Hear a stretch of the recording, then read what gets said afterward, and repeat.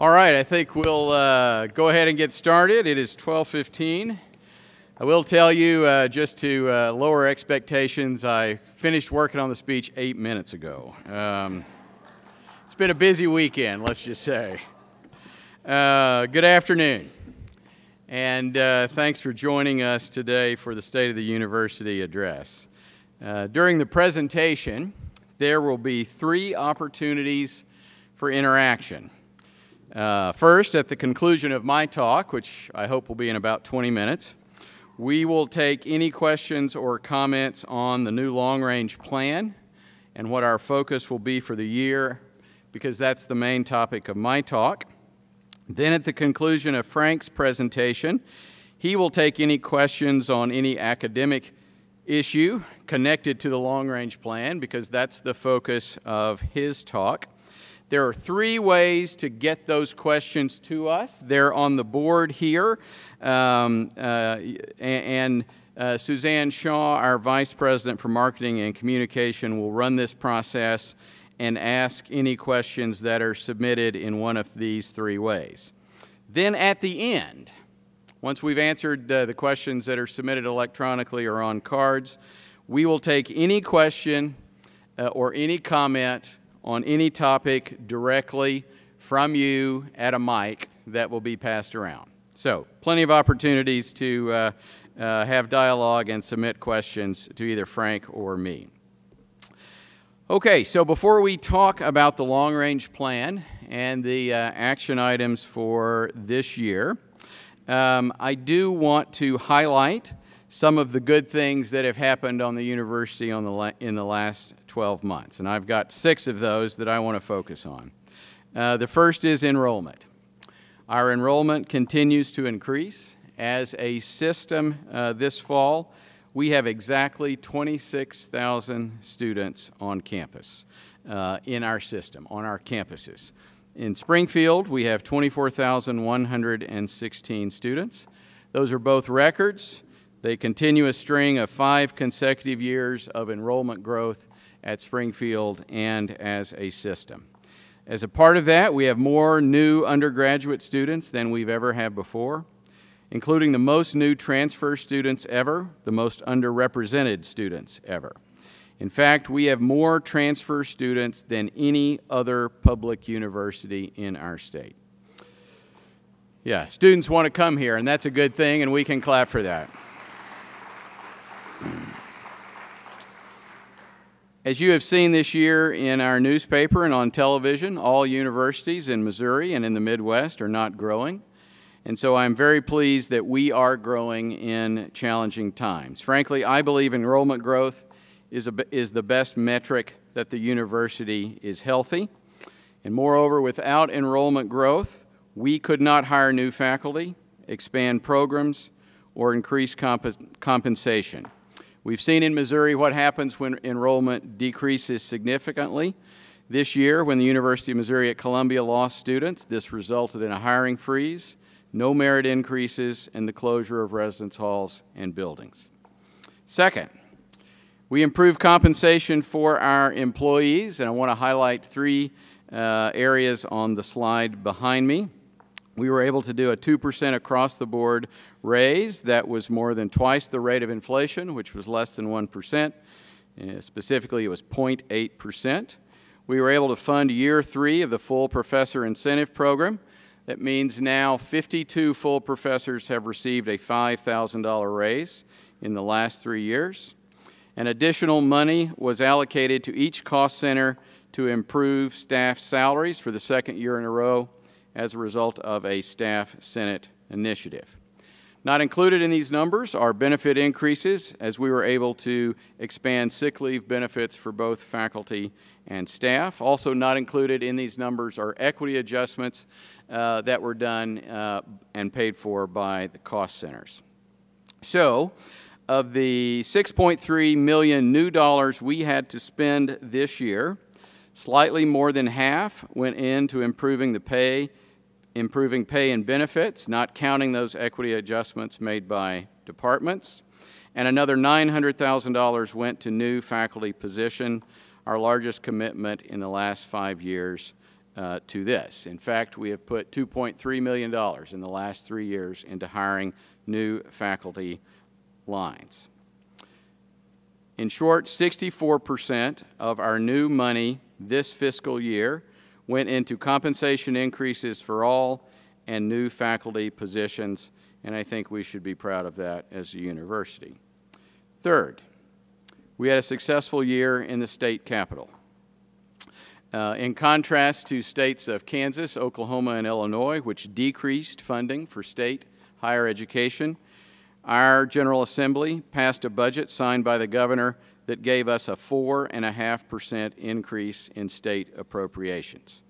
Ours was larger than some of the other universities because we made all of our performance funding measures and because for the second time in our history there was an equity component. What does an equity component mean?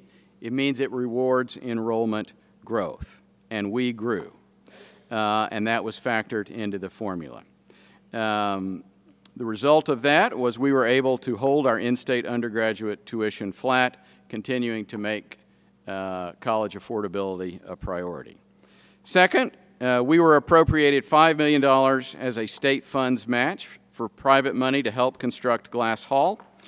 There is unfortunately a caveat or an asterisk by that slide because a little less than $2 million is being withheld as a result of some tax cuts bills that the legislature overrode the governor's veto of. I would tell you this will not alter our timeline on completion.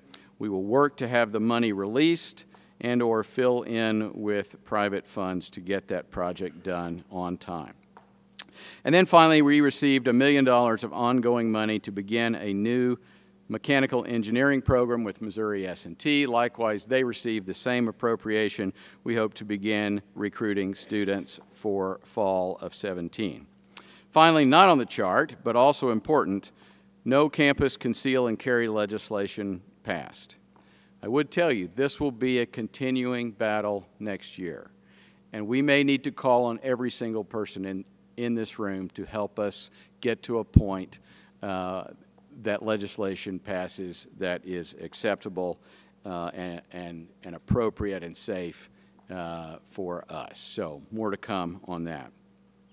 Fourth, we were successful in raising external funds, bringing in over $18 million for the third straight year in gifts, and we brought in almost $25 million in grants and contracts for by far the biggest year ever in this revenue category, $43 million between these two components. That's almost real money.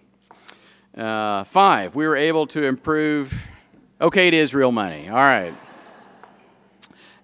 Five, we continue to improve our physical plant by beginning the renovation and expansion of Glass Hall, by adding a storm shelter at Sun Villa, expanding the chilled water loop, among a host of other renovation projects.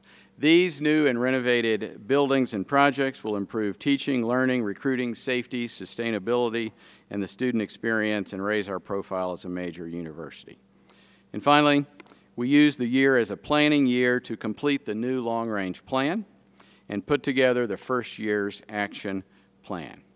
Frank is going to highlight some of the academic achievements in his talk, and when he is done, I think you will agree that this was another extraordinary year in the life of Missouri State University.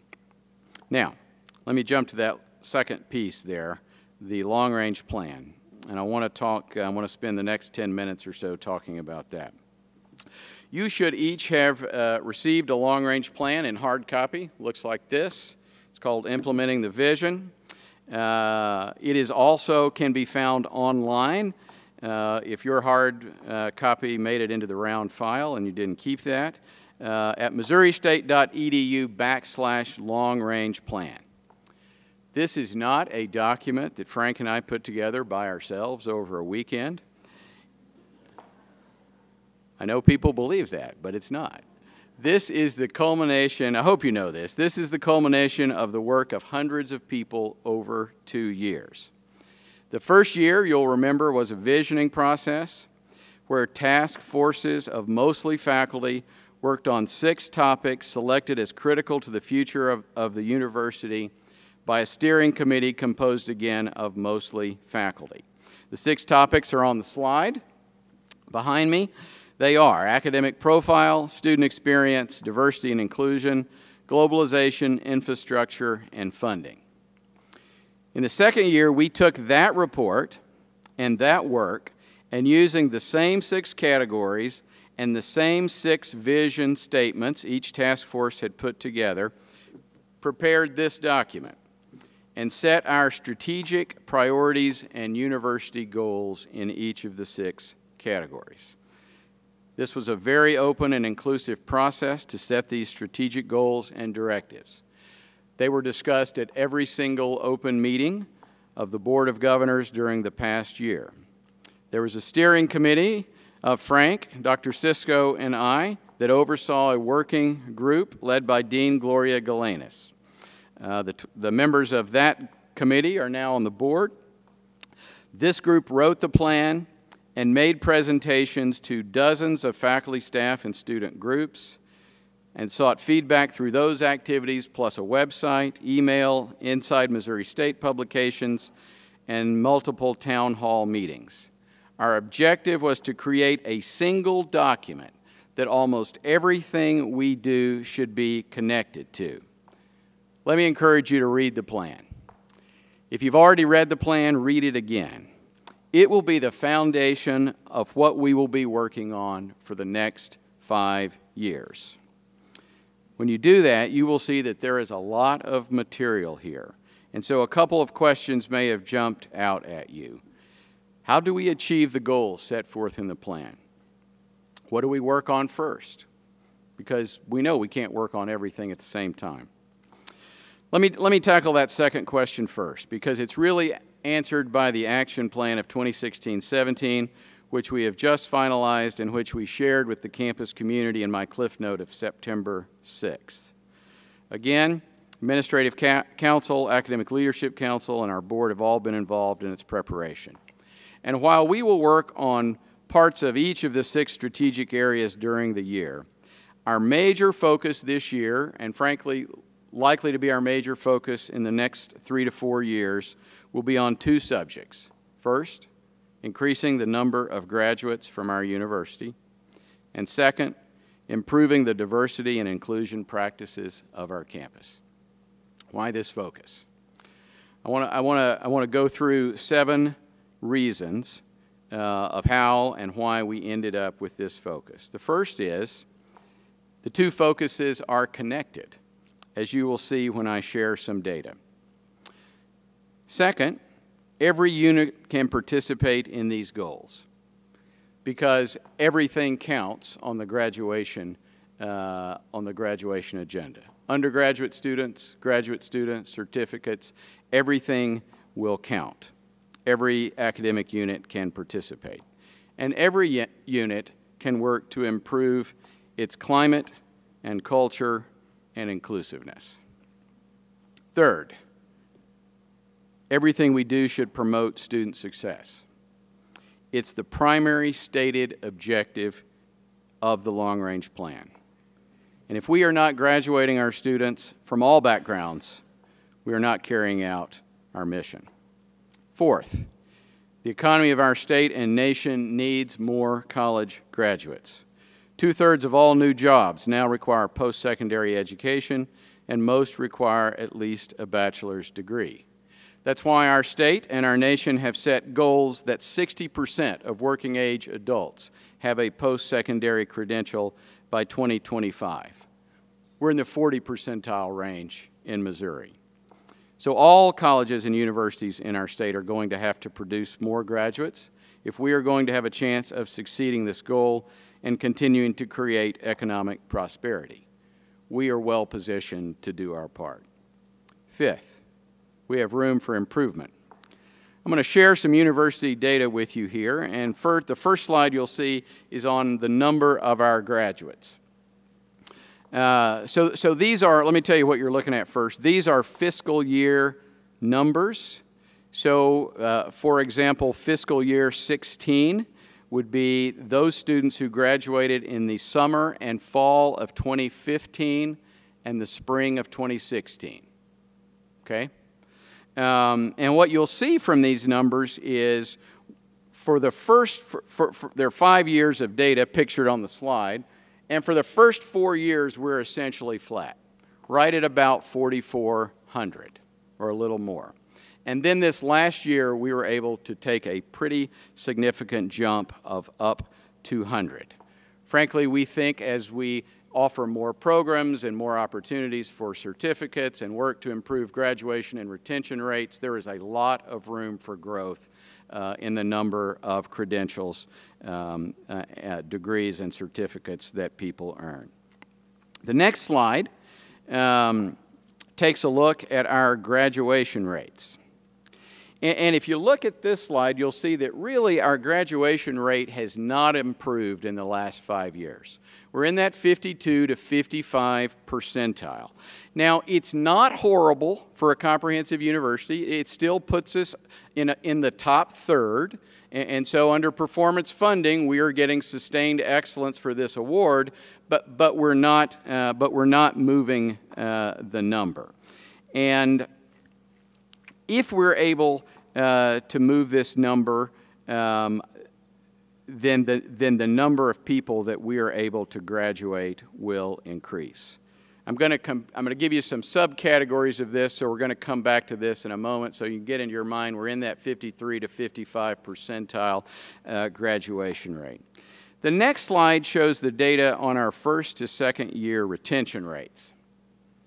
And we had been at about 75% for 7 or 8 years. And then a year ago, 2 falls ago, we were able to bump that up to 78%. We were really, through some specific targeted work, we were very interested to see what that number was going to be for this fall. And so that last number is fall 2016. So that was official a week ago. And we were able to hold the 78% and even bump it up to 79%. So we are making progress here, but I will tell you, we are, on this number, we're only at the 15 percentile for our category. The performance funding measure for sustained excellence, or the top third, would be 83%. And our competitors are, that we're competing with students for now around us, the University of Arkansas, the University of Missouri, are in that 83 to 86%. Now, they take a little better student than we do, but clearly we have the potential to move this number, and through some very targeted programs we have seen that we have moved this number, particularly the GEP class, some additional advising incentives, some work that's being done with first-generation students. We can continue to improve this number. Why do I talk about that? Because that brings us to reason number 6. There is a social justice basis to work on this as well. You know, if students come to us, particularly first-generation students, Pell-eligible students, underrepresented students, hoping to change their lives and the lives of their families for generations to come, and they go home without a degree, without the ability to get a college-level job, with debt, and without the ability to pay that debt off, not only have we not improved their lives, we may have made them worse. And so we know the data for first to second year retention rates. We're at 79%. If you look at first-generation Pell-eligible African-American, Hispanic groups, they're about, depending on the category, 6 to 10% lower. If we look at our graduation rates for our African-American students, it's more than 20% lower. That's not acceptable. I hope you do not think that's acceptable. We can do better. And we've shown that we can do better, and as we operationalize some of the things that we've been working on, we will do better. Last point, finally, our state is right in the middle of racial unrest sweeping the country. We've seen that for the last several years with the Ferguson event, the founding of the Black Lives Matter movement, the events at the University of Missouri and how it's impacted them, racial issues on our own campus and in our own community, most recently the events in Oklahoma and North Carolina. This issue is not going to go away, and we simply cannot ignore it. And so, as we think about what we can do, the board rightly insists that we be accountable for how we're going to do on these targets.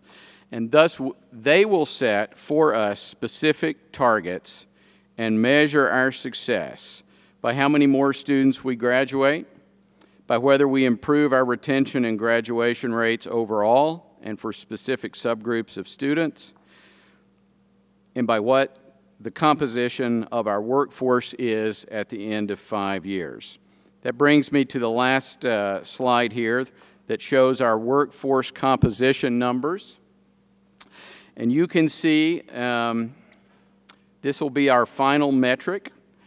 I really believe the more diverse we are, the better we are, and the better we're able to serve our students. I've seen that on administrative council. As we have added people of all backgrounds, as we have become more female, and as we have become more diverse, our conversation, discussion, and decisions are better. And so we must continue to improve here. We grew about 1% over the last 5 years. I believe we can grow at least 2.5% in the next 5 years. But our specific targets, including a specific target in this measure, will be established by the board at its October meeting, and I will share the final numbers with you as soon as I have them. So, back to the first question. How do we make progress in these areas? Some tactics we will use to move the needle will be handled centrally, others by specific units, and some will involve multiple units on campus. We will not, however, be able to graduate more students or significantly improve our graduation rates without the work of every department on campus.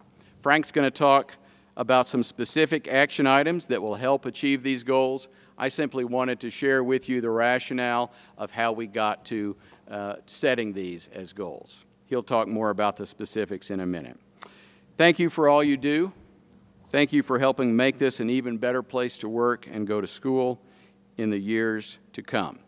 And so I'm going to stop there, and I'm going to take any questions we have that have been received electronically. Suzanne, where are you? I'm up here. Oh, you're up there. Okay, do we have questions? And we have people down in the aisles to pick up cards if you have questions to turn in. Right now, first question is, what strategies have we used to increase retention rates? Dr. Kane, who's in the audience today, did some research on this topic several years ago. If I mischaracterize this, Tom, you could correct me. But I believe his research essentially showed that one of a main reason people stay at the university is whether they become connected to the university. I remember him saying whether they viewed themselves as a bear. That sounds a little bit corny, but a piece of this is how do you connect yourself? And so the whole work that Dr. Sisko's group has done the last several years in working to put together the family piece, the SOAR work, the first week of campus, the focus group pieces, the living learning communities, Bearfest Village, all of the activities that go Traditions Council to connect people to the university is a part of that work. The other part of that work is working on those subgroups of students that aren't staying with us at the same rates as our majority students. And so Juan Meraz has worked very hard with the multicultural group, and we used some of that work when they were put together in a cohort in a GEP 101 class. Literally 100% of them came back the next year. And we used that work to begin putting together first-generation GEP 101 classes, many that were connected in a college. Kelly Wood led that effort out of the Provost's office. And we were able to see that we could move that needle by that work alone. And so there are a variety of other first-generation projects going on. Mark Biggs has been a great advocate for that. Our student organizations have been formed on that. And so there are further efforts I think we need to do in advising. There are further efforts in terms of particularly connecting our African American students to the university. There's work going on that Michelle Smith, Dr. Michelle Smith is leading a part of that effort out of Student Affairs. And so there are a variety of things that are going on to try to both connect our students and then support our students. We're putting together a task force now to look at, are there financial ways that we can be supportive of students, and that's a broad-based group. How do we get students that have fallen out to come back? You know, for first-generation students, finding a $300 extra bill could be something that sends them home. How do we deal with that? Are there some small kind of scholarship or grant opportunities to deal with those problems? So there are a whole variety of things that are going on. The getting people to take 30 hours in a year is an important effort because that keeps them on track. You know, if it takes you 5 or 6 years to graduate, we lose some every year, and you're less likely to make it. And so there's a whole series of things that are going on, and many of those are set out in the long-range action plan, and Frank's going to talk about some of those in more detail here in a couple of minutes. That was kind of your 5 minutes. All right, very good. Frank, I'm going to turn it over to you.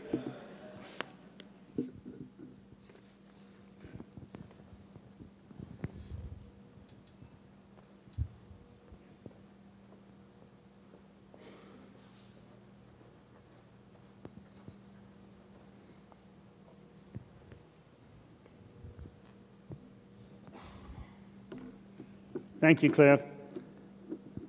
My portion of this State of the University is going to somewhat be divided into 3 sections. First section is what is the foundation we're going to bring into the current coming long-range plan of this year.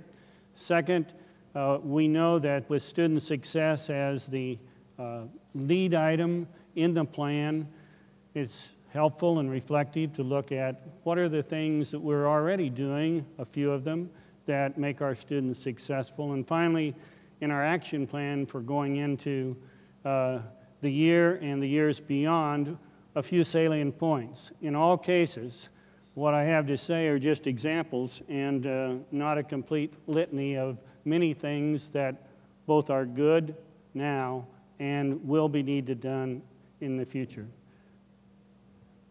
What are the foundation blocks that we bring? It's not just 111 years of history of the university, but it's particularly the last few years, and what do we have? We have an excellent faculty and staff.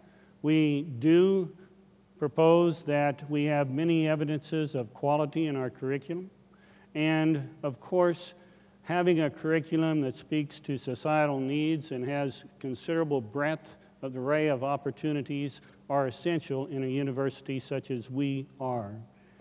And if you look at another way of saying some of this, there's positive news on a lot of fronts that we're bringing in. A couple of these Clif mentioned, and I may repeat, but we have the largest number of graduate assistants we've ever had at the university, and coming out of the graduate college for many years, that's something that is a great thing for our graduate future. We indeed have noted already that we have record numbers in total enrollment, record numbers in the transfer student, but we also have record numbers in our honors program with over 300 this fall enrolled for the first time in the honors program and then the accumulation. We have record number in our doctoral students this year. And so that's another record-setting group of things. Student participation in service learning, another record from last year, and we'll hope we set a new one this year with over 4,000 of our students participating in student learning. We have a record number of study away of over 500 last year, and indeed, undergraduate research has surpassed anything we've ever had in the past. And of course, it's been mentioned that we had almost 25 million of grants that occurred last year through faculty and staff efforts. Now, I always hear the question about, are we staffing properly? And I think all of us would say that we could use more staffing at every level in every part of the university. But it is with a point of pride that Clif and I point to the fact that over the last 4 years, we had our low point in staffing in 2012 at the faculty level of 696, and now we moved up this fall to have 755, just short of 60 greater number in faculty. We also have a greater number in staff. I didn't try to put those statistics together because sometimes it's hard to divide grants in other ways. But this is something that we should note as well. The instructor pool, which are very vital to our university, but that instructor pool has remained essentially the same percentage, and it's 23% this year, and it was 22.4% 4 years ago. I don't call that statistically different. We do have 10 distinguished professors now. We had 4 years ago. If we have another indication of the quality of the people that work at this university, on the faculty side, Clif mentioned the Professor Salary Incentive Program. We added 12 people to that program, and I'd like to congratulate them publicly here. They have shown excellence in teaching, research, and service across the board. And of the 52 that we have given that recognition to, 49 of them still teach at Missouri State University. We started 4 years ago the Mind's Eye indication of snippets of research that would tell the general public what we do in our laboratories, in the field, in our creative arts. And this year, we have featured Alicia Mathis on the cover as a person who is doing great research in an endangered species and involving a lot of students. It's a very small salamander, but it's the second largest one, I'm told, of the salamanders, and it's a local species. In addition, of course, there are 14 stories in there, and if we look over the several years we've been doing this, we have 50 stories about research done at Missouri State. We could have a whole lot more and will over time, but I think it's an indication of our quality to do that. In terms of programming, our programming has continued to grow with its diverse offerings of curriculum, and so we now have 100 undergraduate majors, and if you extend that to all the options in the major, you add another 85. We also have 120 minors, and then we have 13 undergraduate certificates. At the graduate level, we have 60 ways that you can get a distinctive degree, and if you again include the options within some of those degrees, you're over 90. 2/3 of those graduate programs can connect our undergraduates in an efficient pathway to a degree, having an accelerated master's, and we have over 40 in terms of our certificates at the graduate level. Included in our graduate coursework are 4 doctorates, but we also have 2 doctorates that we collaboratively work with, the PharmD program and the education degree that we work with MU on. Our curriculum pathways have increasingly diversified. Traditional face-to-face is still the big credit hour generator of 82% of the credits we generate, but significant growth has occurred in online and in our blended class opportunities. And then the other 2, ITV and Zoom, a very small fraction serving unique populations that can't get easily to the location in a large enough collection. Some of you have never heard of Zoom, I'm sure, but it's much like ITV, except you can have it right at your home computer, and you can be interactive and collaborative with the class at your home computer. If we look at the online programming, the top line of the graph is a focus on summer school. And you see we have just less than half of our summer credit hours generated online, 47+%. The bottom line is the fall semester class, and we've doubled that in the last 5 years from 5.6% up to almost 13%. And then if you look at the one number that is a fiscal year, collection over the year, we are at just less than 15% of our credit hours generated online. Much of that is student choice. It's not demand in any case.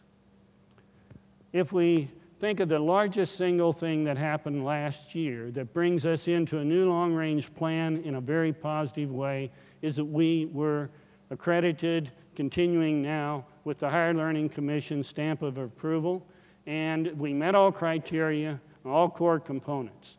Now, that doesn't mean they didn't make recommendations. That's a part of their job, and we listen to those recommendations. One of the recommendations fits exactly what we're doing in the plan in the sense of we need to continually work on an inclusive, diverse community, and we are doing that. The second set of things, and I only put a few of the recommendations here, but in assessment, we do have some additional work to keep going on.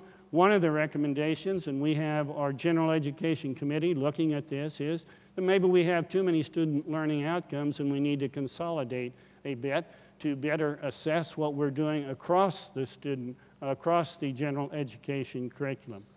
And looking at the last point, skipping a little bit here, but our way we present the cost of going to school probably could be a little clearer at times, and that's not an easy challenge, but we'll work on it. Now, the second phase here, I want to talk about enhancing student success. And if you look at the kinds of things I mentioned here, what do we know that's most basic about student success? It's really how much we get them involved actively in the learning process. And there are many, many ways to do that. Certainly, we sometimes refer to experiential learning or personalized education. All of these things are mentioned in the long-range plan as important to this university, no matter what size we become. And our research environment is another way to do some of that and get students involved in research so that the 4,000 plus that were involved last year in undergraduate research, we continue that to the extent possible. Collaboration is mentioned in the long-range plan, and we know that the less we internally isolate and the more we collaborate internally between departments and externally with businesses on internships, collaboration will be important to us. And of course, we'll continually have a growing, expanding curriculum. So I picked out a few snippets of things here that we already are doing, but probably will expand as we go into the future. In the service learning program, I'm particularly proud of the vision screening program.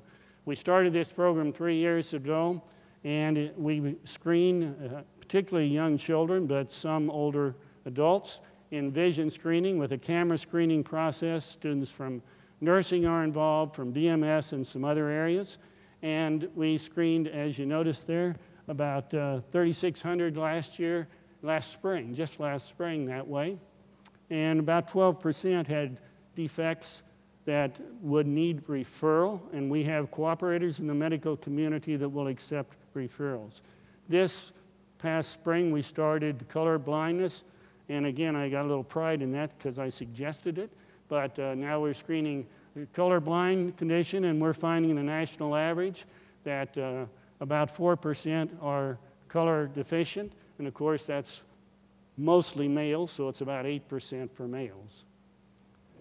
If we look at our business students, they're about ready, as soon as the hammering's finished, to open a success center, and that success center is going to have an increase in the learning processes that hopefully they get more real-world type laboratory experiences. And so you see we have 5 areas there that they can gain that kind of experience in the process. And I'm not going to read them off, but you notice advertising and trading in there. Now, not only is that, but our business program students have been given great opportunities in their career advancement through having the career fair. Over 1,000 participated last week. And in that process, they've taken the time to give attention to giving education on interview process in advance and to be sure they can dress appropriately. And so some have had business attire being purchased by the goodwill of the College of Business. If we look at the Teacher Academy, something started last year. The Teacher Academy placed 26 students in a school system for elementary education training. They had good supervision. They showed what they could do. They did well. And indeed, 90% in an elementary education, 90% were placed in jobs immediately upon getting out. This year, we have our second group in the Teacher Academy started. Giving voice comes from our theater department, where in the last couple of years, they've been using theater as a way to give expression to some of the issues in society that need attention and need education for everyone. And the troupe of people does interviewing, creates a script, and then puts on performances for many of our classes, for local businesses, and even at the national level. They recently were at a conference in San Diego. Collaborative research, I mentioned earlier, but a little more detail in the Department of Sociology and Anthropology, and also connected to media journalism and film. We have a project going on that gets students involved in interviewing, and as a part of the research, they're able to help develop the underrepresented history here of the African American community. The important point in all of these things I'm making is that we get students involved in things, and that will help students stay. Collaboration also is an emphasis here on the fact that we have brought in now, this is our second year, but last year 60 students came in from Ningxia, China.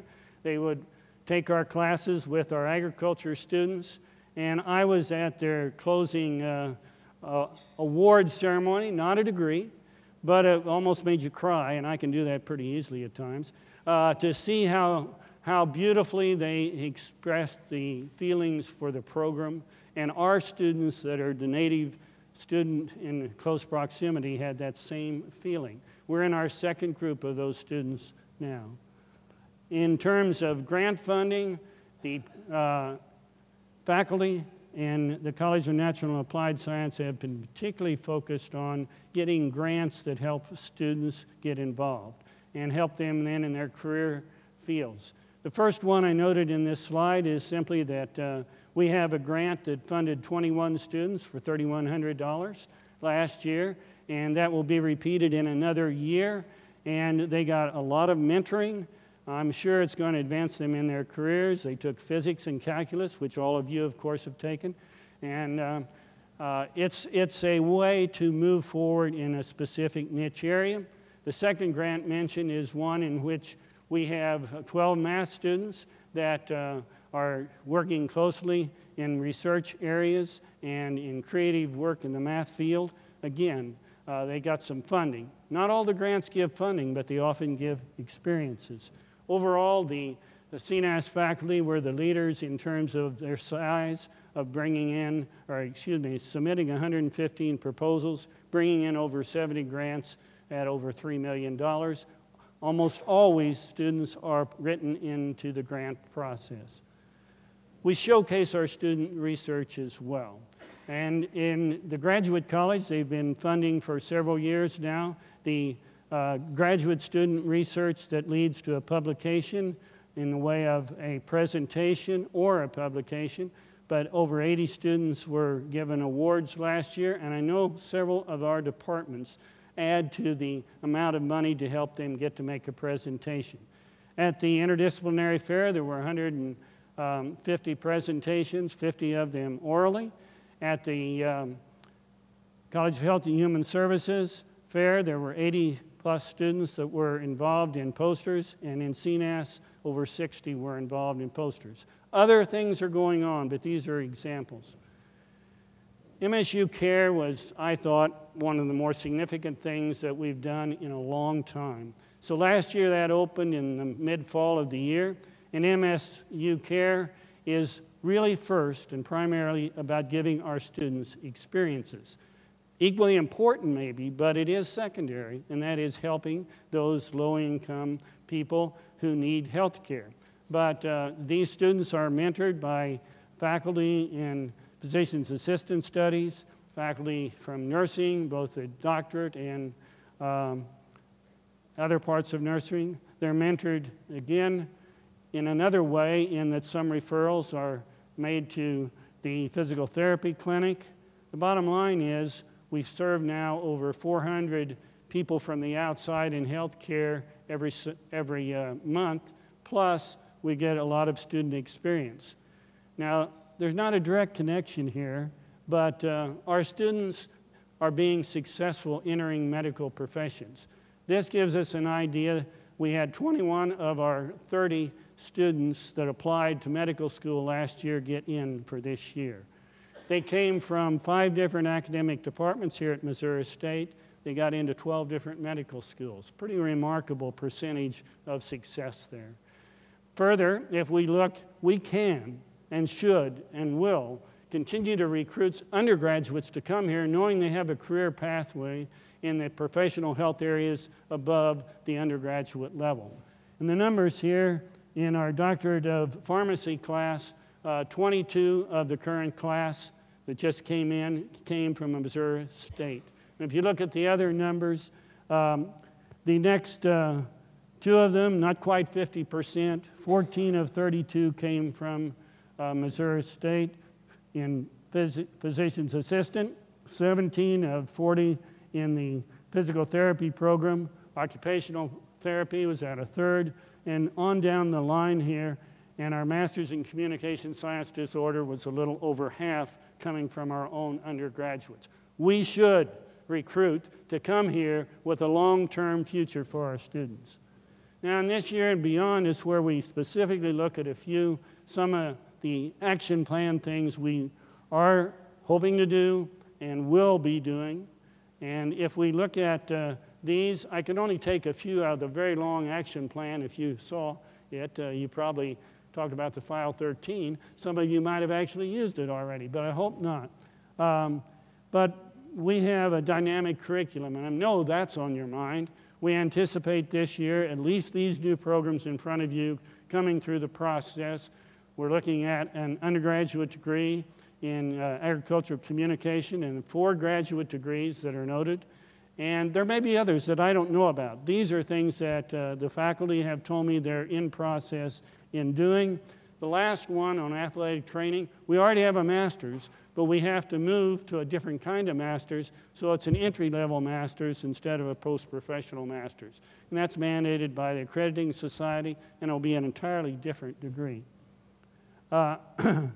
We do want to make a more inclusive community, and this comes out in our necessity to recruit, to hire right, and we know we have some focus on that for the last several years, and we have inched up a little bit, and we want to include more training. Most recently, we've had some training for the new administrators, academic administrators, and we have also started that training process now for some of the new faculty, and it will be further refined and moved forward as the year goes on.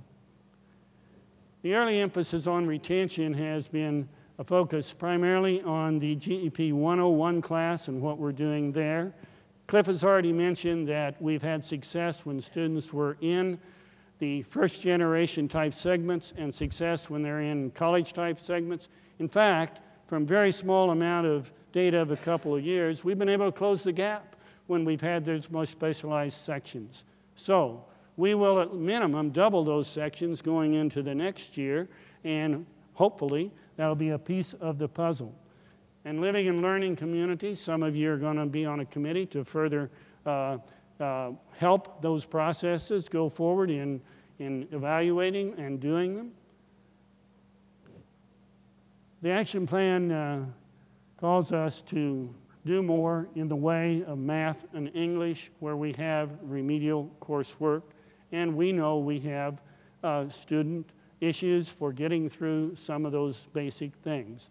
So we will have pilot projects in both math and English under what's now referred to as a co-requisite model, where they don't take the remedial coursework, but they build in more time and assistance into the required course with the idea that it can eventually make them more likely to succeed than a sequence of 2 courses. In addition, we'll be trying out something over probably next fall where we use more problems that are applicable, like to business, in terms of our college algebra course where the business students would be taking it. My grandson at West Point has exactly that kind of an approach in his math class, where they're using specific kind of problem orientation of this nature. We know that decreasing time to graduation is an important issue in student success. There are many ways, this is only a few of them, but I think that we have indeed a range of opportunities. We can keep our students better informed, and Nathan Hoff is in the process of running sessions for you on the student planner, which gives them better information. We will have a workshop here October 12th on 15 to finish type things, and that's a major part of it at least. We have found that second block courses give people a fresh opportunity. We will increase second block courses. And in several colleges, we have volunteers of majors that want to try structured schedules. And these are volunteer trials, but we think it needs to be evaluated. And going on to the right-hand side, reducing credit hours is an issue. We are the largest credit hour requirement 4-year institution in the state of Missouri. We should discuss that, and we will discuss it. Doesn't mean it's a mandate, but it probably needs to be evaluated and looked at. Advising is a key no matter what we do. And the point here is not that we do poor advising. The point is we always need to look at our advising and see how we can structure it to give the students the best in opportunities. And that includes not just advising for incoming freshmen, but advising for transfer students. There are almost 1,800 in the record now, and advising for graduate students. And so that's a part of our action planning. And the idea is to streamline it and make it where their barriers are less. Now, I use this last slide, and I'd like to put a whole lot more on it. But the point in this last slide is if we want retention and if we want graduation success, it's not one magic bullet. There are multiple things, and they start in those multiple things, probably with the personal attention that we give our students. And I've tried to make a point of that, but I think I'd close with something I did as a quote in Welcome Back Luncheon. They don't care how much you know until they know how much you care. And that's the point here.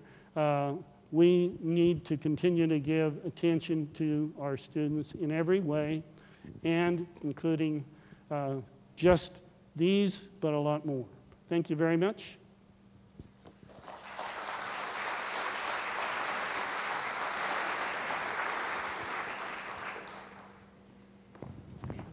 All right, before we go to the microphone questions, does anyone, Suzanne, were there questions that were passed in? Yes. And, all right, Frank. The first one is actually, I think, for both of you.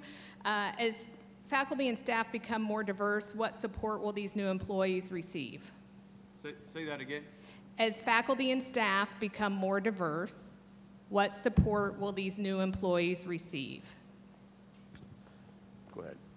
Well, on the faculty side, we're certainly trying to give them more exposure to what we might call educational things in terms of how different cultures can operate, how to deal with topics that may be sensitive. That's a prime thing.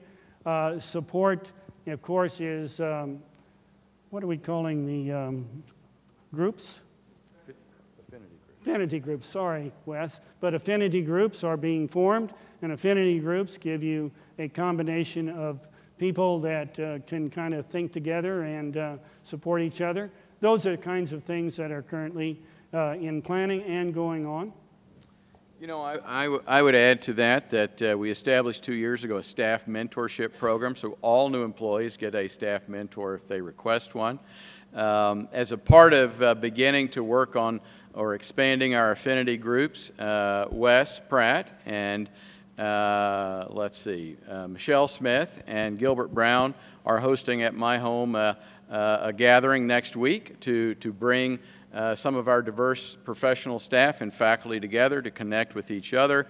There's also training for majority staff and faculty to help them better identify issues, and so a variety of things in process there. Okay, and one more for Frank.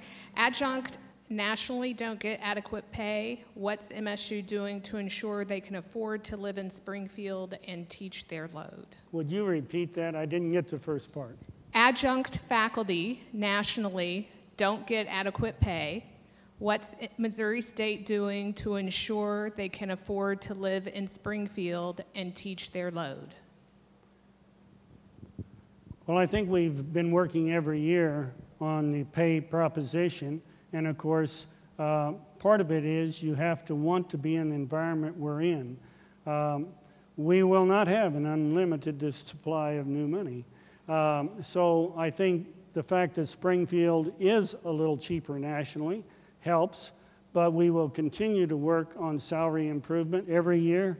Clif and I have worked on it. We will continue to work on it. I would say that our focus primarily has been on our full-time faculty and staff.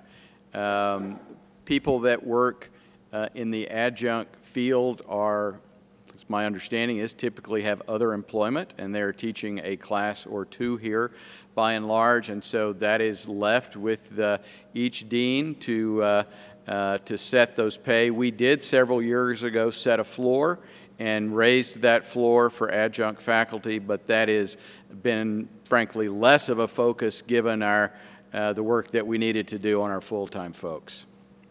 And we're not as far off from the national as you might think.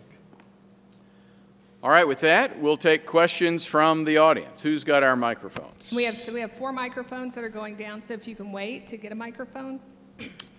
All right, I see Keyshore's hand is up, and as the tradition continues in year 6, Keyshore will ask the first question.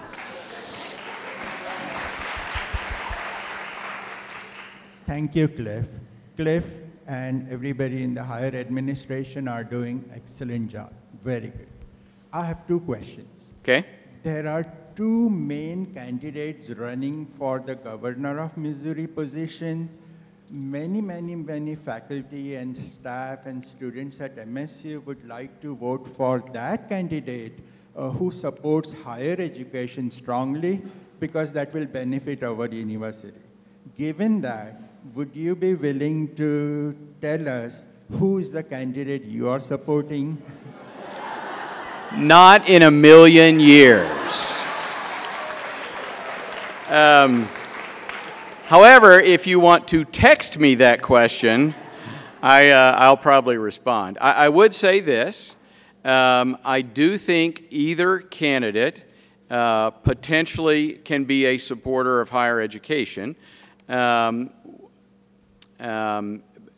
because their backgrounds and experiences would indicate that to be the case. I know both of the candidates personally. They have good I have a good relationship with them. They have great regard for our campus. They've both been on campus and had interaction with our leadership team. And so I do not think there's a bad choice on this, but I'm not going to share how I'm going to vote, at least in front of 400 people and on television. So, what's the second question? Thank you, Clif. My second question is a bit unusual. University is obviously doing excellent in every areas, but I'm wondering about fundamentals of academics such as reading and writing. Why is the university not emphasizing deeper reading, more and more reading, and also better and better writing? For example, the students who graduate out of MSU, are they continuing their reading? Are they writing better and better? do you have any information in this area, fundamentals, reading and writing? So Frank, be thinking here. I'm going to turn this over to you in a second. If you were at the back-to-school faculty lunch, my talk put up some data that showed in our classes here how much time our students spend in a variety of things, studying, reading, writing papers, etc. In all of those, we were slightly below average, and frankly, I encouraged our faculty that teach those classes to dig in and lead rigorous classes, and so I think we are encouraging those kinds of skills. Frank, what else would you say? This is not a structural problem of our curriculum. This comes down to peer pressure from each other of what you really want to do. And then for example, I think criminal justice a few years ago put a heavy emphasis on writing in their curriculum. And that's one example, but they decided that internally, and I think that's it's not like we add another course, in my opinion. It's personal investment of what faculty think is what should be done that's going to solve that. So the whole emphasis on increasing the number of graduates, improving our graduation and retention groups, particularly for subcategories, don't interpret that at all to mean we want to just get people through and we don't care if they can do the work. It is not a push to reduce rigor. In fact, I think as we increase rigor, that we will see that our students will rise to the occasion and be successful in that environment. So we're with you on that second emphasis. Thank you very much. I have a question on a card. Okay, go ahead. And I'm over here. How will the university deal with the overtime law, otherwise known as FLSA, that's coming on December 1st? Great question. I think I'm very proud of how our team has worked on this. And so let me give you the timeline, and then I'll give you some general information. So background on FSLA, the short version of this is that the Fair Labor Standards Act 60, 70 years ago created minimum wage and overtime rules. And set how you fit into who, and then created exemptions from the overtime piece. So our rule for the last 20 years had been if you were a salaried professional executive administrative worker and you made at least $23,000 a year, then you worked however many hours you worked. That may have been 40 hours one week and 80 hours the next, and you didn't get overtime, and you were a salaried professional employee. So the rule is changing December 1. The new minimum to be in that category is $47,500, less a couple dollars. And so we have had to evaluate what do we do with our professional employees that are now making less than the $47,476 minimum. There are lots of choices of how you could comply with that law. There are 4 million workers impacted in the United States by this new law. And so there were options to lay people off. That's a route many people are going. Another acceptable option would have been to lower people's salary and then pay them overtime to get up to what they're raising now. We are going to roll out on Friday of this week. Every employee impacted will get a letter and meet with their supervisor to let them know how we're handling this situation. Overall, we're moving. Let me tell you what we're not doing. We didn't lower anybody's salary, and on the Springfield campus, we have not laid off a single person. We also did not decrease anyone's benefits in terms of vacation time if you moved from exempt to non-exempt. Those are the two categories. So we have tried to adopt the new rule in a very employee-friendly, positive way. So 186 people will move now from what is a salary position to an hourly position. Their income will be the same. If they now work more than 40 hours a week, they will be paid overtime. We have created a class that refers to them as professional non-exempt. They keep the same vacation that they had if they were exempt. So we hope that we have dealt with that situation of many of our professional staff in as positive and pro-employee way as we have. Additionally, we have raised the pay of 66 of our employees to meet the new minimum to remain salaried employees. We were able to fund that. It's about a $75,000 expenditure through money that was allocated for pay raises for this fiscal year of people that left the university. So we funded that centrally, and so 66 people will get a pay raise December 1st. Another 186 people will go to hourly at the same level they're making now, and if they work overtime, will be paid overtime. Those people keep their employees. Teachers don't. Instructional personnel, teachers, coaches, what's the other term? Academic administrator professionals. Academic administrator professionals. Many of our student affairs folks are in that category. The minimum in that category is $40,000 on our campus, and so a variety of people either got raised up to that or they're still salaried employees under that category. We will put out a note to everyone from me on Friday, and there'll be a Clif note on Tuesday that summarizes all of this.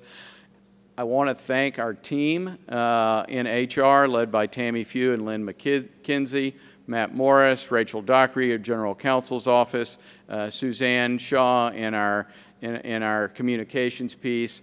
Our team has worked very hard to put as little negative impact on this enormous change on our employees, and I'm very proud of the good work that we've done on this area.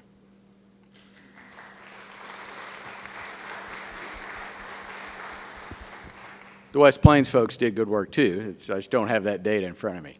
Other questions? I have one last one up here. Okay. Money, again. Are any discussions being held regarding the restoration of merit-based raises as opposed to across-the-board raises? We have had those conversations in the last couple of years as, you know, based on, through the Executive Budget Committee on that. In terms of the staff side, we actually have done. That's the staff pool that was, I think, $250,000 last year, was distributed by cost center heads in part based on merit. Not completely, but in part based on merit. And so I know, for example, that in my category of folks, I had a certain amount of money to distribute, and I had their ADP scores of all our staff over the last multiple years. And so I was able to look at both who's being paid below midpoint, who's being paid, you know, on the lower end of the scale, whether they're above or below midpoint, and merit ability to factor in those raises. And I think our cost center heads all followed similar kinds of logic. We've not done merit-based pay on faculty.